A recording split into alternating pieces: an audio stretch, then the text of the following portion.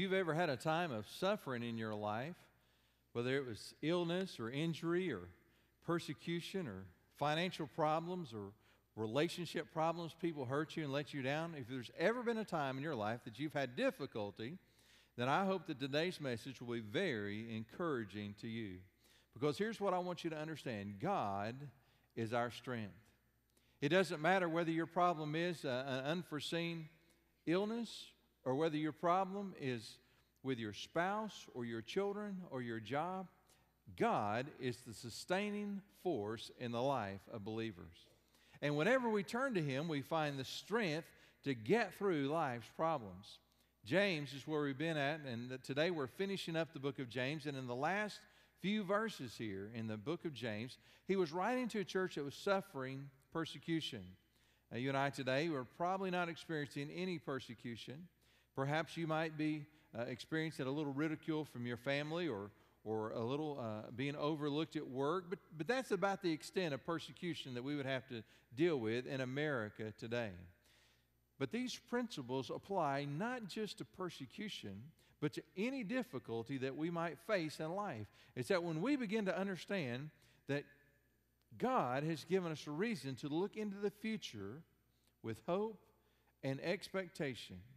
And He's taught us how to call upon Him and how to access His power in our lives. When we understand this, it changes how we face life's difficulties.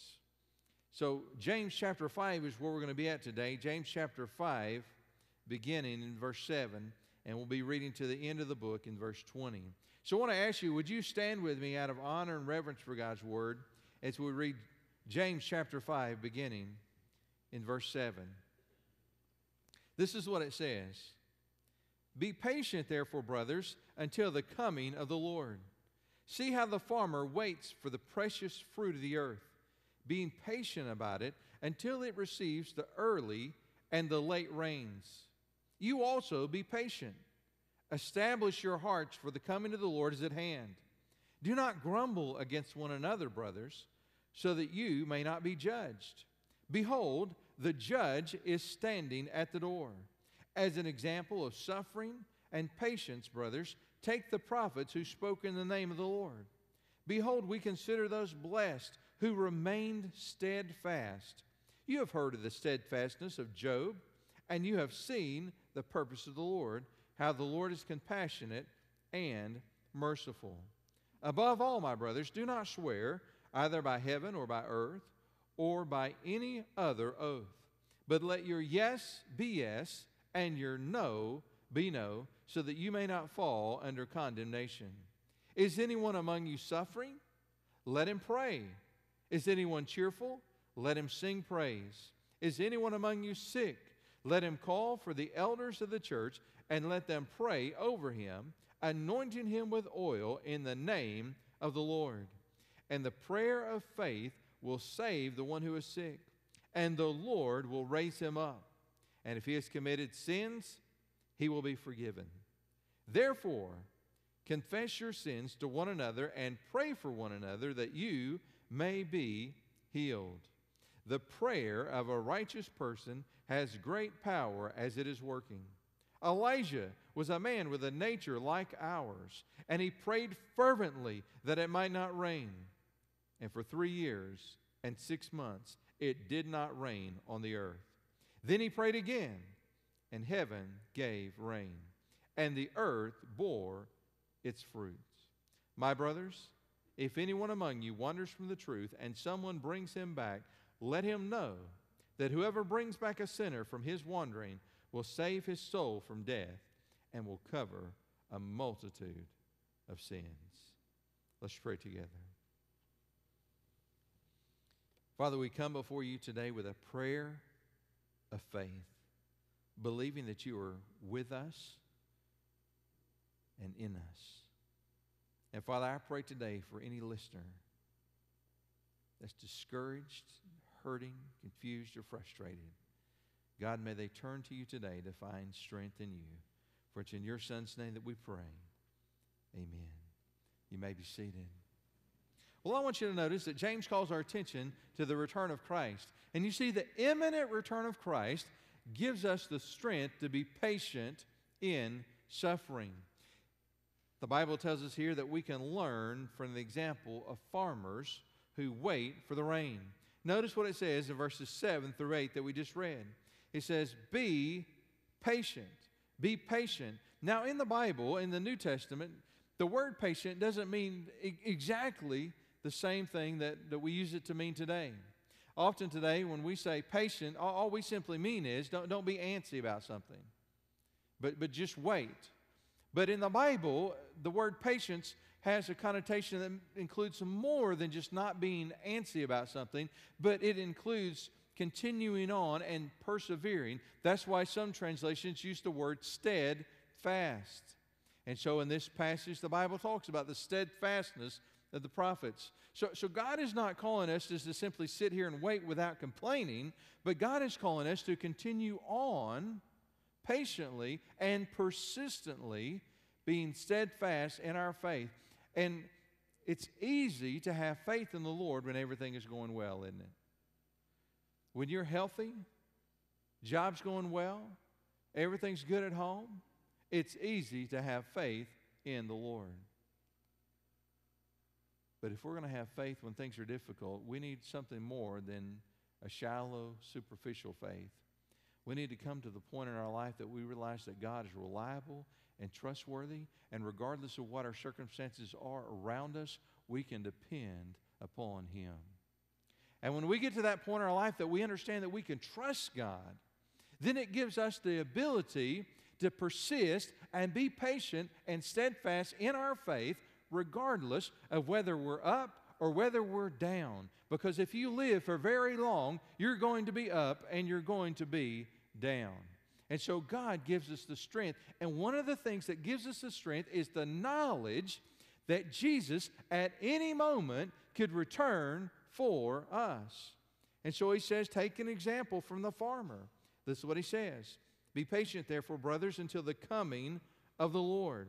See how the farmer waits for the precious fruit of the earth, being patient about it until it receives the early and the late rains.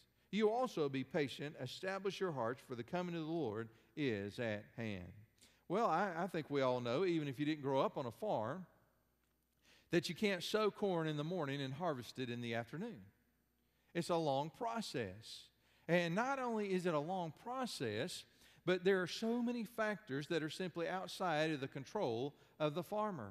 And in this passage, he explicitly references rain. Rain. When I grew up in East Tennessee, it's very hilly, mountainous.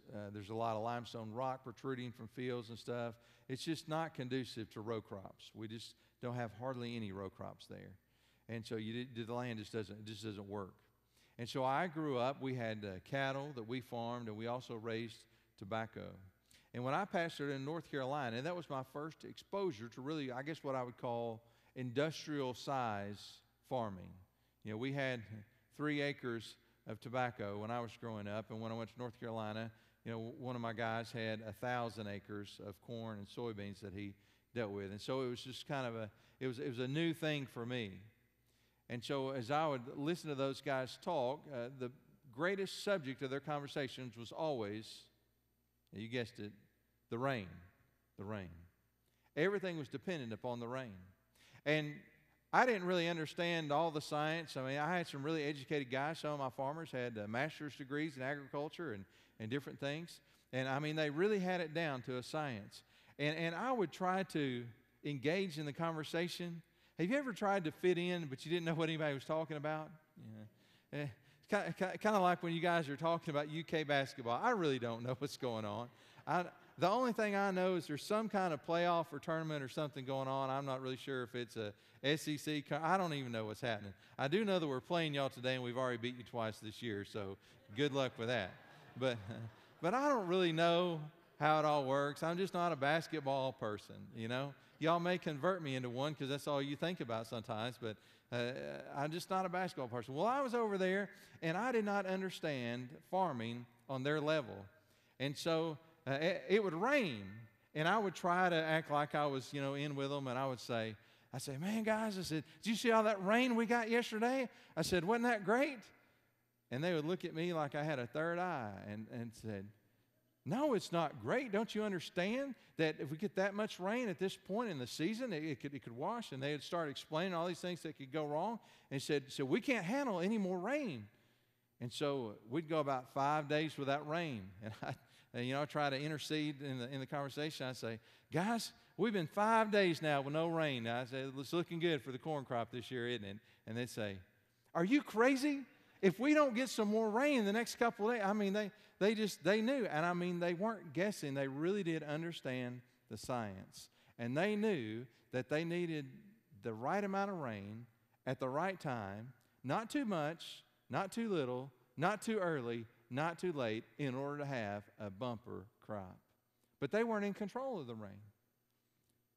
They were patiently waiting and hoping that it would come. You see, the reason that they went through all of that is because they knew at the end of the season, months after they'd begin the season, there would be a crop and it would be harvested. And if everything went well, it would be sold and they would receive a check. See, James says that we need to learn from that. We need to learn from how the farmer initiates something and plans and prepares and waits on the rain and anticipates what is to come. And you see, when we live our life in anticipation of the return of the Lord, like the farmer who can't control the rain, we're not in control of when the Lord's going to return. But we do know with certainty that He is going to return. And so when we understand that the Lord may return at any moment, it should cause us to live with a new hope and a new expectation of what is to come. And so whenever we understand that this world really is not our home, it gives us a different perspective about life. I don't really like sitting in airport terminals, but I don't get too upset about it because I know I'm just there for a moment to wait for my ride out of there. And so it is with life. One day, unexpectedly, the Lord is going to return. And so whatever problem that you have at the moment, I can promise you that it is only temporary. Matthew 24, 36 through 42. This is what it says about the return of the Lord. It says, but concerning that day and hour, no one knows, not even the angels of heaven, nor the Son, but the Father only. For as were the days of Noah, so will become the coming of the Son of Man. For as in the days before the flood, they were eating and drinking, marrying and giving in marriage, until the day when Noah entered the ark. And they were unaware until the flood came and swept them all away. So will be the coming of the Son of Man.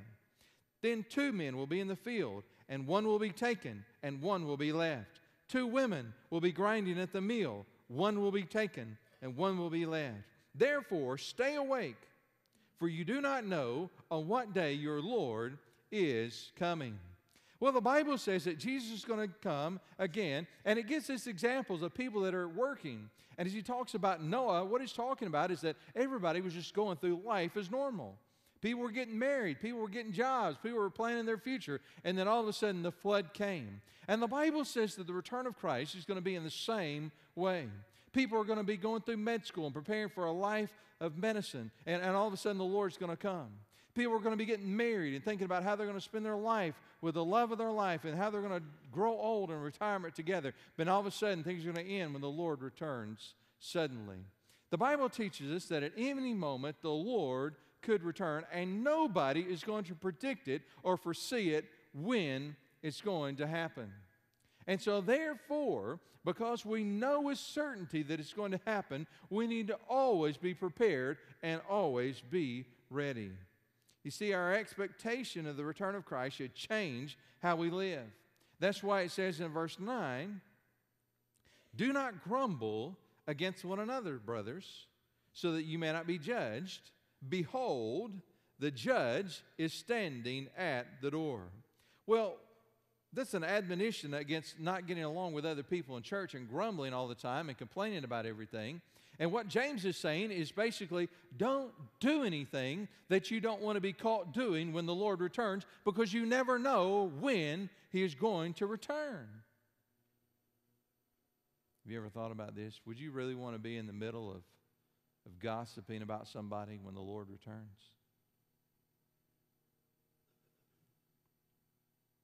James says, don't grumble against one another, brothers, because the judge is at the door.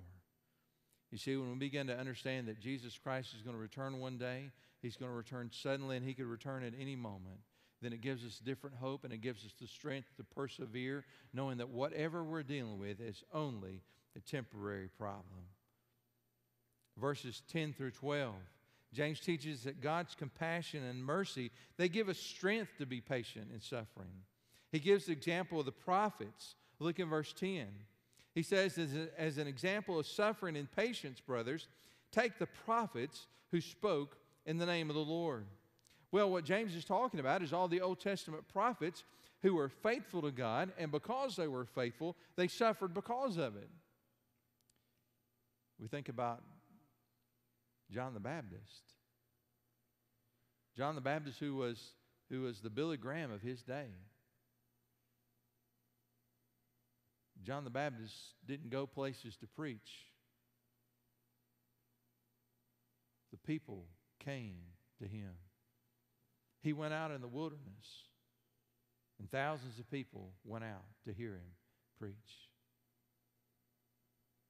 And he was so faithful in his preaching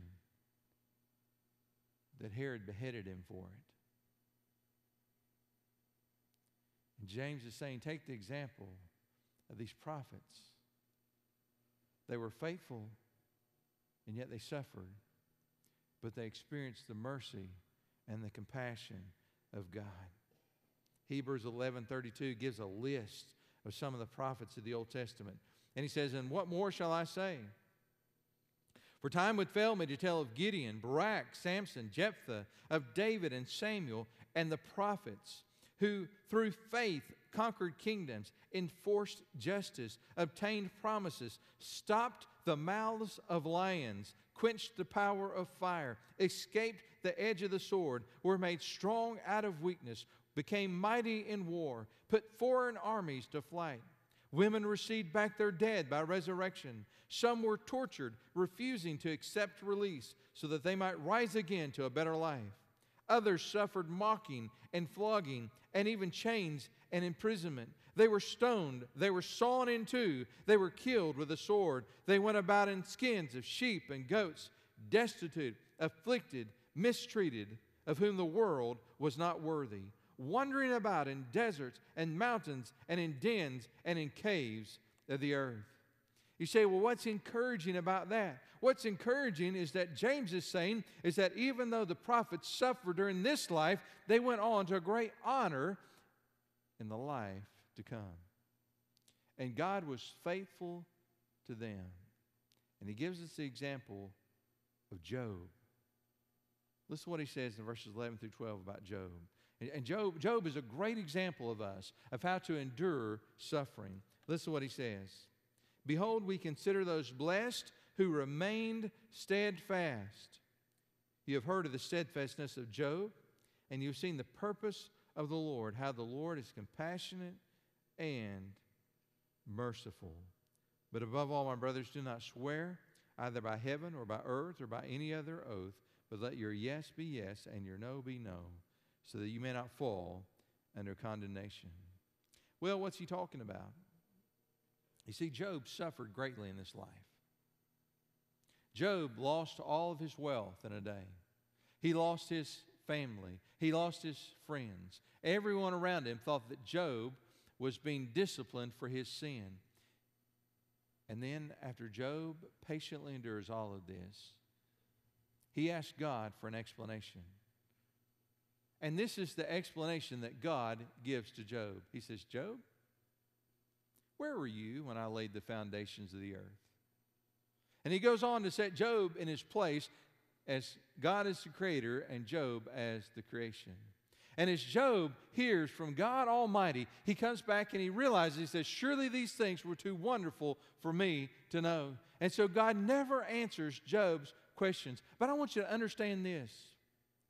God has used Job and his life to inspire and encourage and instruct millions of people throughout history. You'd be hard-pressed to find a person in America today that hasn't heard of Job. Do we not say today the patience of Job? You see, Job was not suffering without any reason.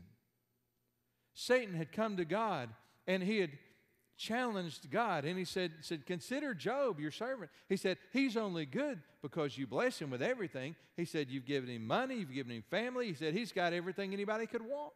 Of course he loves you. Take it all away, and he'll curse you to your face. And God allowed Job to demonstrate that there are people that are true to their faith in God and believe in him and are faithful not only when things are good, but when things are bad. And Job is an example for us how to be persistent and how to continue in your faith regardless of whether everything in your life is going smooth or not. Job is a great example for us. And so that's what James is saying. He said, look at all the people that gave an example for us that they were faithful to God even when things in their life were difficult. The last few verses here he begins to talk about prayer. Because you see, prayer and faith is how we access the power of God. Notice what he says in verse 13. Is any among you suffering? Let him pray. Is anyone cheerful? Let him sing praise. Is anyone among you sick? Let him call for the elders of the church and let them pray over him, anointing him with the oil in the name of the Lord. Well, James is teaching us here that for every physical problem, there's a spiritual solution. And James is teaching us that when we're suffering, whatever that suffering might be, we need to seek the Lord in prayer. And in this passage, he gives them this instruction. He says, if anybody's sick, call for the elders of the church and let them anoint with oil in the name of the Lord. Well, most Baptists, if we say anything about anointing with oil, people just get really nervous. One time we were at a church and some people requested to be anointed with oil and prayed over, and that's exactly what we did. And we did it because that's what the Scripture says. And somebody said, Pastor, if you're not careful, somebody's going to think that we're a bunch of holy rollers. And I don't know if you've ever been in a holy roller service or not before, but I can assure you there's zero chance that anybody's going to think that we're a bunch of holy rollers. This is not going to happen. You see, oil in the Bible is a symbol of the Holy Spirit. And what you do when you anoint somebody with oil is an outward symbol to express your faith in the power of God and the working of the Holy Spirit. And so there's nothing special about the oil. It's just an outward way to symbolize something that you believe and that you're expressing your faith in. So it shouldn't freak you out or think that it's something weird about anointing somebody with oil. That's all that it is. It's an outward way to symbolize what we believe. When you anoint with somebody with oil and pray over them, what you're saying is that you believe that the Holy Spirit is alive and well and that God hears prayers and answers prayers, and you're calling on him in faith to answer that prayer. You see, this is the key to prayers being answered. It's our faith. James talked about in the first part of this book that if you go to God but you're not believing and you don't have faith, then you shouldn't think that God is going to answer that prayer. The way that prayers are answered is that when we pray to God, we pray in faith. Now, some people get off track here and think that God is kind of like a genie. We just ask him for things, and whatever we ask for, he's going to give it. And if he doesn't give it, it's because we didn't believe in it. And this is not the case. Jesus taught us to pray like this. He taught us to pray according to our Father's will. And so I recognize that sometimes I may ask for things, and God doesn't give me what I ask for because it's not consistent with his will for that person or that place or that moment in my life. But when I pray in faith knowing that God is able. He's able to do anything. And if I pray according to his will, then I can expect him to answer in great power. And so James gives us this example of another Old Testament prophet. He gives us the example of Elijah. And listen what he says in verse 16. The prayer of a righteous person has great power as it is working. I want you to notice the second quality there. The prayer must not only be offered in faith, But our condition before God has something to do with whether the prayers are answered. It doesn't say the prayer of any person. It's just the prayer of a righteous person. If you want your prayers to be answered, then confess your sin before God and ask for forgiveness. And when you come into a right relationship with God, then call out in faith, knowing He's able to answer and provide anything that you need. And when you come to Him with a right attitude and a right spiritual condition, then you can expect prayer to be answered. Verse 17, it says, Elijah was a man with a nature like ours. That's so important for us to understand, that Elijah was a man with a nature like ours. Here's what he's saying. Elijah was just a man. He was no different from us. He was just a man. And so if Elijah was just a man, and you and I, we're just human beings, men and women, then we ought to be able to do what Elijah did. That's what James is saying. Elijah was a man with a nature like ours, and he prayed fervently that it might not rain. And for 3 years and 6 months it did not rain on the earth. Well, Elijah lived during the time of Ahab and Jezebel. And Ahab, King Ahab, was the king of Israel. He had married Jezebel, and Jezebel was a Baal worshiper. And Baal was a Canaanite god that the people believed was the god of fertility. They believed that Baal was the god of fertility, and so therefore he was in control of the rain. And so if you wanted your crops to be fertile, then you pray to Baal, and Baal would send the rain, and the crops would grow, and everything would be plentiful. It's really a gospel of prosperity, no different from what people are preaching today. And so Jezebel had brought in Baal worship into the nation of Israel, and she had brought in all these prophets. There was hundreds of prophets of Baal that are teaching this and bringing people into idolatry and worshiping Baal instead of worshiping the one true God. And so that's why Elijah prayed that it would not rain. When Elijah prayed that it would not rain, he was not acting like God was a genie in the bottle and telling God what to do. He was not praying that it wouldn't rain so that it would help him personally and financially. Elijah prayed in the will of God because God's will was for Elijah to confront the prophets of Baal and to show Israel that he was the one true God and not Baal. And so Elijah went before God and he prayed that it would not rain. And so for 3 years and 6 months, not a drop of rain fell. There was an absolute drought. And the prophets of Baal cried out to Baal and prayed, and nothing happened. And the people of Israel saw through the faith and the prayer of Elijah that he was the true prophet of God. And what James is teaching us is that when God's man prays in accordance with God's will, great things happen. This is the secret to accessing the power of God, that we come to Him in prayer, and we come to Him in prayer believing that He is able to answer. And so whatever you're dealing with today, God is the solution to your problem. He is our strength in sickness. He is our strength in discouragement, disappointment. He is our strength when the economy is down. He is our strength when people have abandoned us. And we can live with hope and expectation because we know that great things are coming for those of us that love Him. As bad as things may seem sometime, one day, unexpectedly, Jesus Christ is going to return. And for everybody that loves Him, He's going to take us with Him.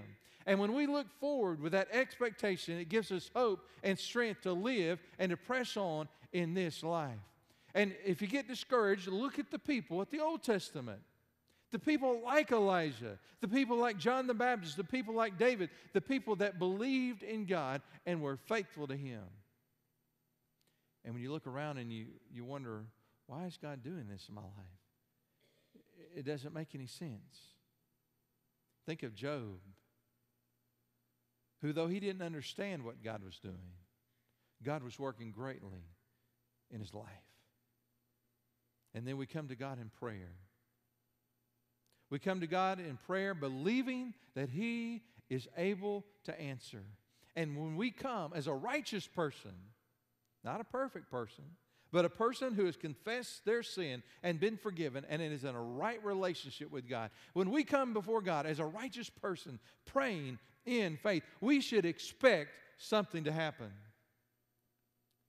Because God is our strength.